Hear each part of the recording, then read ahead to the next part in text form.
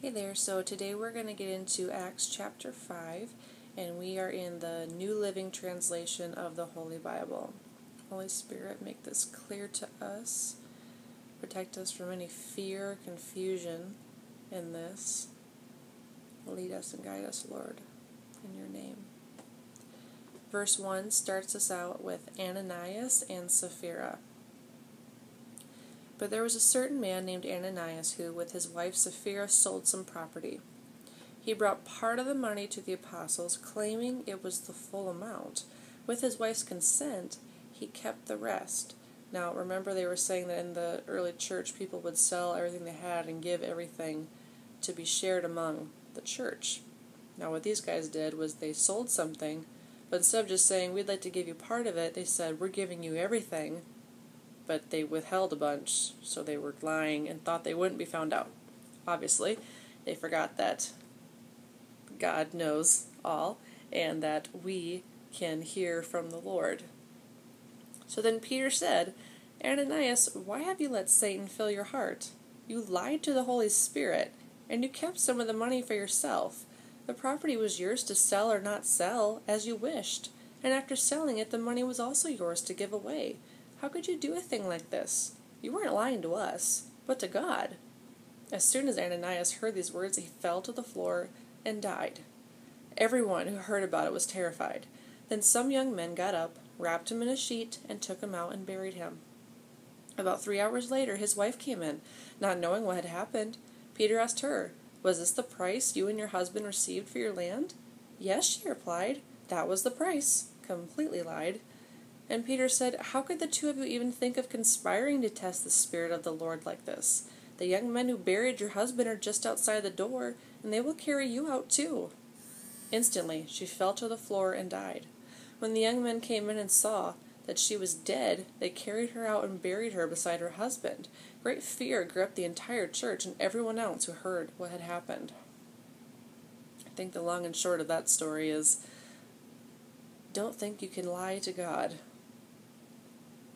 Verse 12 has us at the apostles heal many.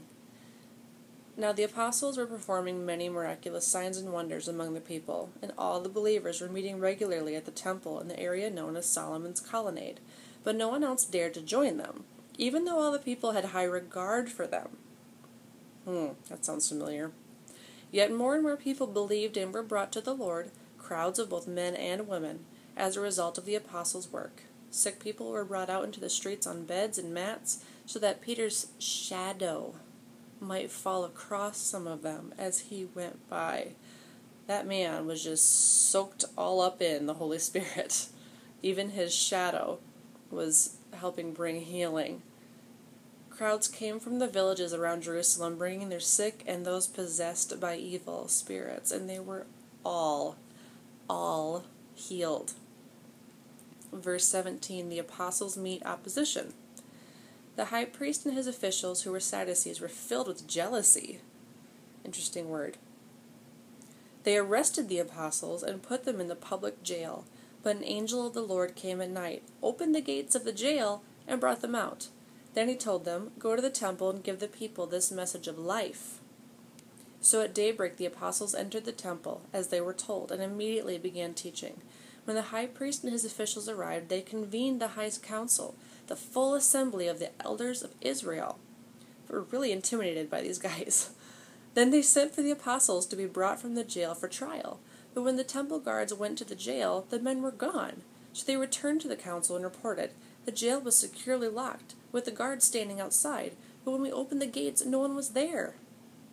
When the captain of the temple guard and the leading priests heard this, they were perplexed, wondering where it would all end. Then someone arrived with startling news. The men you put in jail are standing in the temple, teaching the people. The captain went with his temple guards and arrested the apostles, again, but without violence, for they were afraid the people would stone them. Then they brought the apostles before the high council, where the high priest confronted them. We gave you strict orders never again to teach in this man's name, he said. Instead, you have filled all Jerusalem with your teaching about him, and you want to make us responsible for his death. Duh.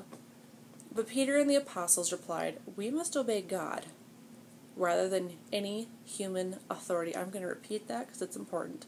We must obey God rather than any human authority. The God of our ancestors raised Jesus from the dead after you killed him by hanging him on a cross. Then God put him in the place of honor at his right hand as Prince and Savior. He did this so the people of Israel would repent of their sins and be forgiven. We are witnesses of these things, and so is the Holy Spirit, who is given by God to those who obey him. When they heard this, the high council was furious and decided to kill them. But one member, a Pharisee named Gamaliel, was an expert in religious law and respected by all the people. He stood up and ordered the men be sent outside the council chamber for a while.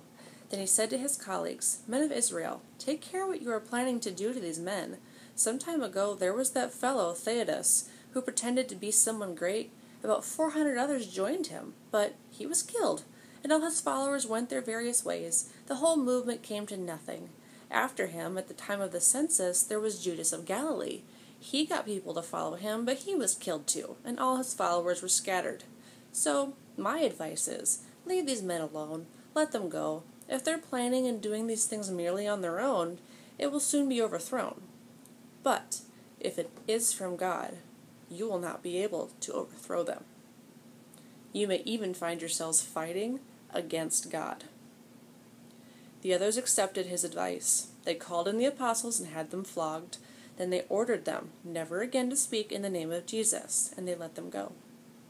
The apostles left the high council rejoicing that God had counted them worthy to suffer disgrace for the name of Jesus. And every day in the temple and from house to house they continued to teach and preach the message.